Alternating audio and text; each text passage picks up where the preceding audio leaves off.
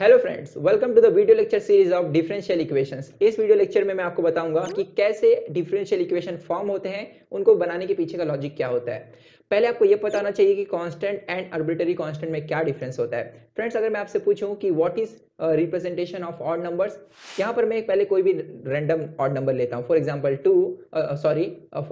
3 और 5, तो इन्हें आप क्या कहेंगे? Constants. But in general representation क्या होगा? 2n+1 where n starts from 0 then 1 2 3। यहाँ पर मैं पॉजिटिव ऑड नंबर्स की बात कर रहा हूँ। फ्रेंड्स, n के बारे में आपका क्या कहना है? तो n जो है उसे मैं अपने हिसाब से सेट कर सकता हूँ कुछ भी। जैसे यहाँ पर 0 पुट करूँ तो मुझे 1 मिलेगा, 1 पुट करूँ n की वैल्यू तो मुझे 3 मिलेगा। तो ये n कहलाएगा आर्बिट्ररी कांस्टेंट्स। तो आर्बिट्ररी कांस्टेंट भी एक कांस्टेंट होता है, बट उसकी वैल्यू आप अपने अकॉर्डिंग सेट कर सकते हैं। एक और एग्जांपल देता हूं आपके डाउट को क्लियर करने के लिए। मान लीजिए मेरे पास सर्कल का इक्वेशन है x² + y² = r²। आप सबको पता है x and y points on circle है और ये वेरिएबल है, बहुत सारे पॉइंट सर्कल पे होते हैं, ठीक है। तो x और y बहुत सारी वैल्यूज लेगा, ये वेरिएबल है। बट r के बारे में आपका क्या कहना है? एक सर्कल के लिए रेडियस तो कांस्टेंट ही होगा ना, बट अलग अलग सिचुएशंस में मैं रेडियस को चेंज कर सकता हूं, है कि नहीं। तो ये जो r है इसको मैं अपने हिसाब से सेट कर सकता हूं एक वैल्यू पर, कोई भी रेडियस जो मुझे चाहिए। फिर उस रेडियस के लिए x और y में बहुत सारे पॉइंट को ले सकता हूं, ठीक है, ऑन सर्कल। तो r क्या है? आर्बिट्ररी कांस्टेंट, जिसे मैं अपने अकॉर्डिंग सेट कर सकता हूं। बट x एंड y क्या है? पॉइंट्स ऑन सर्कल जो इनफाइनाइट है, ठीक है। सो मुझे लग रहा है आपको डिफरेंस समझ में आ गया कि arbitrary constant and normal constant में क्या डिफरेंस होता है एंड वेरिएबल क्या होते हैं। फ्रेंड्स, यहाँ पर जो डिफरेंशियल इक्वेशन है ये हमें तब मिलता है जब हम किसी इक्वेशन से आर्बिट्ररी कांस्टेंट्स को रिमूव करते हैं।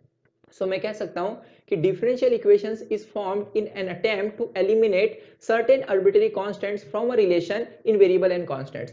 So अगर आपको यहाँ पर नहीं समझा होगा तो मैं आपको एक एग्जांपल शो करता हूँ। देखिए, एक मेरे पास क्वेश्चन है जिसमें बोला गया है find differential equation by removing arbitrary constant a and alpha from x equals to a cos omega t plus alpha।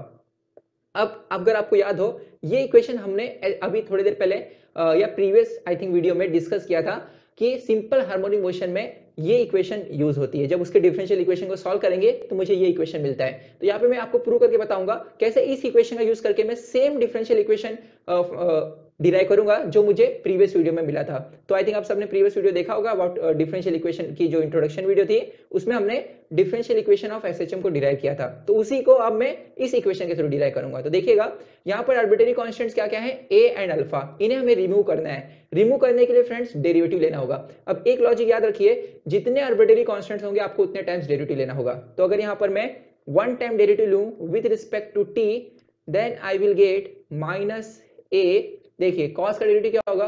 sin omega t plus alpha. Than omega t plus alpha का फिर से derivative लेना होगा। तो omega t का derivative क्या हो जाएगा? Omega with respect to t, alpha तो कांस्टेंट है, डेरिवेटिव क्या होगा? 0। फिर फ्रेंड्स एक बार और डेरिवेटिव लेंगे, सो d² bye dt square and this is equal to -a omega. अब साइन का डेरिवेटिव क्या होगा? cos omega t plus alpha. Than omega T plus alpha का फिर से डेरिवेटिव लेंगे तो क्या होगा? ओमेगा मिलेगा, जो यहाँ के ओमेगा से मल्टीप्लाई होगा तो ओमेगा स्क्वायर हो जाएगा। फ्रेंड्स, इसे हम थोड़ा सा एडजस्ट करके कुछ इस तरह लिख सकते हैं, minus omega square then a cos omega T plus alpha को क्या लिख सकते हैं आगे? x। So this is equal to d²x bye dt square. Therefore d²x bye dt square plus इसको मैं लेफ्ट हैंड साइड लेकर आऊंगा, so omega square x equals to 0। और अगर आपको याद हो, यही तो सेम इक्वेशन हमने प्रीवियस वीडियो में भी डिराइव किया था और मैंने आपको कहा था उस समय कि x की इक्वेशन ये होगी। तो यहाँ पे आपने उसका क्रॉस वेरिफिकेशन भी कर दिया कि अगर x की इक्वेशन ये है तो उसका डिफरेंशियल इक्वेशन ये होगा। तो आप देख सकते हैं इस इक्वेशन में ना तो a है ना तो अल्फा है। तो मुझे लग रहा है आप समझ गए कि कैसे हम लोग फाइंड करते हैं क्या? डिफरेंशियल इक्वेशन को। सिंपली आपको आर्बिट्ररी कांस्टेंट्स को रिमूव करना होता है। क्वेश्चन में दिया होगा किस आर्बिट्ररी कांस्टेंट को रिमूव करना है और कौन से कांस्टेंट्स आर्बिट्ररी कांस्टेंट्स है। तो देखिएगा, एक और एग्जांपल के जरिए आपको समझाता हूं। इस एग्जांपल को देखिए, यहाँ पर कहा गया है कि x² plus y² plus 2ax equals to 8 में a आर्बिट्ररी कांस्टेंट है और मुझे डिफरेंशियल इक्वेशन फाइंड करनी है। तो यहाँ पर मैं with respect to x derivative लूंगा तो मुझे मिलेगा 2x plus 2y dy bye dx plus 2a equals to 0। Friends, दोनों साइड 2 से अगर मैं डिवाइड करूं then I will get x plus y dy bye dx। Then इस a को मैं राइट हैंड साइड लेकर जाऊंगा, then I will get -a। सो इस इक्वेशन से मैं एक इक्वेशन को डिराइव कर सकता हूं। देखिएगा, x² प्लस y स्क्वायर, इस 8 को अगर मैं लेफ्ट हैंड साइड लेकर आऊं तो -8 एंड 2ax को मैं राइट हैंड साइड लेकर जाऊं तो -2ax। फ्रेंड्स मैं अगर -2x को डिवाइड करूं then I will get equation of a। Okay, तो यहाँ पर मैं डिवाइड करूंगा -2x और ये हो गया हमारा a का इक्वेशन। अब इस a की इक्वेशन को मैं सब्स्टिट्यूट करूंगा यहाँ पर and I will get x plus Y dy by dx। Then a की जगह अगर ये इक्वेशन पुट करें then I will get x square plus Y square -8 divided by 2x। सो आप देखेंगे इस इक्वेशन में a का टर्म प्रेजेंट नहीं है, तो a को मैंने रिमूव कर दिया, तो इसे हम कहेंगे differential equation for this particular equation. तो आप समझ गए कैसे डिफरेंशियल इक्वेशन फाइंड करते हैं।